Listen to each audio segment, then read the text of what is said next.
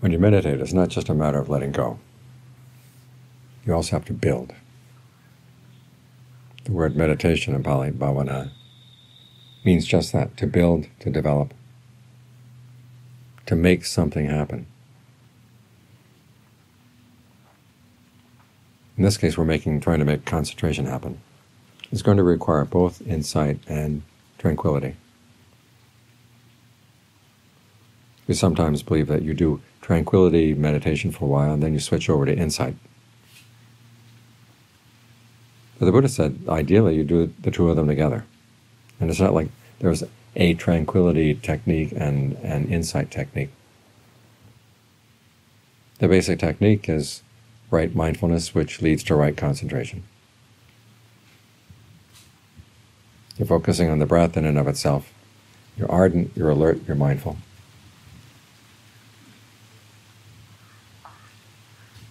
The ardency, the alertness, the mindfulness, these are things you have to develop.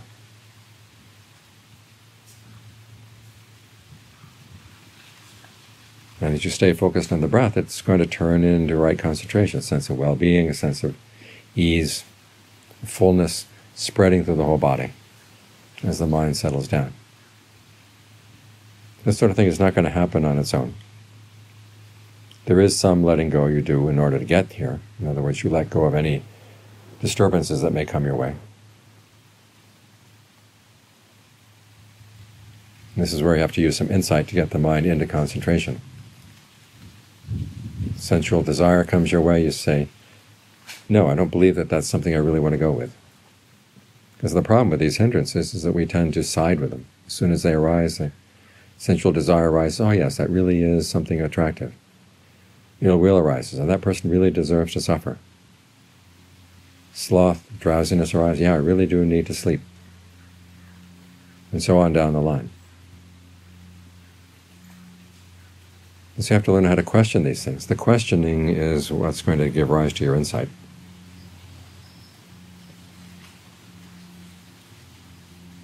And the fact that you're trying to get the mind still, that's what enables you to recognize these things as obstructions to begin with. Otherwise, it's just part of the normal sloshing around in the mind.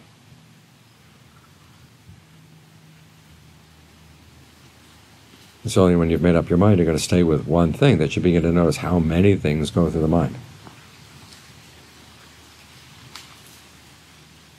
So you focus on this one thing. As for the other things, you can let them go. If they've seized your attention, you question them until you realize there's nothing you want to hold on to. If they're in the background, just leave them in the background.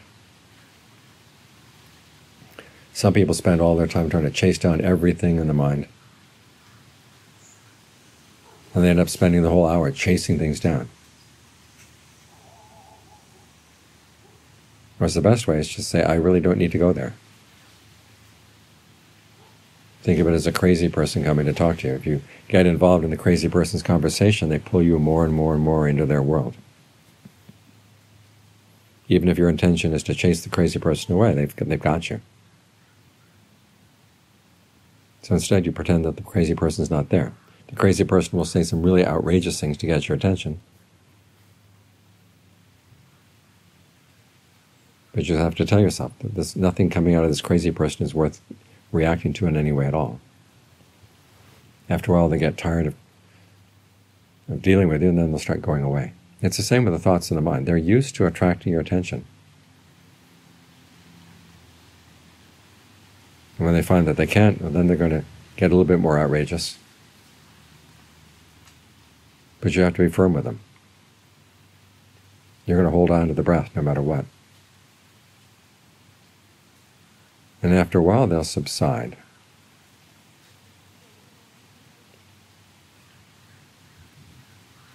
So you have to have this sense of a center where the mind belongs, the one topic you're going to stay on. You've got to build that. You've got to develop that.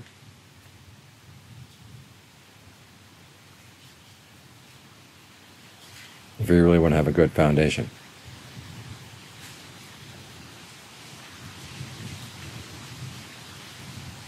Then as the foundation gets really strong, then you can continue the questioning. Well, this time the questioning gets a little bit more subtle. Is there still something in this center that's still a disturbance? Can you sense it, the disturbance coming or going? When it comes, what did you do? When it goes, what did you do?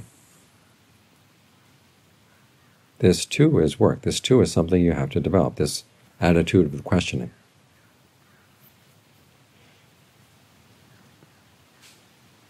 But it's questioning for the sake of letting go. You know when you've got the right answer to the question when something that's been weighing on the mind suddenly disappears. Because you've seen what you were doing to apply that weight to the mind.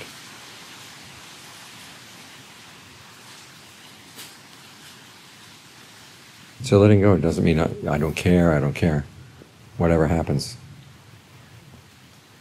You're developing stillness in the mind. It's work that you've got to do. And you're letting go of anything that's going to disturb that stillness.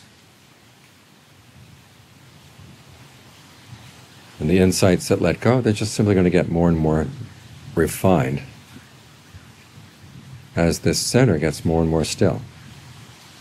So the two processes go together.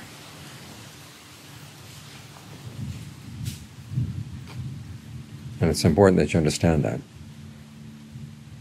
Because it's only when they go together they really get the work done.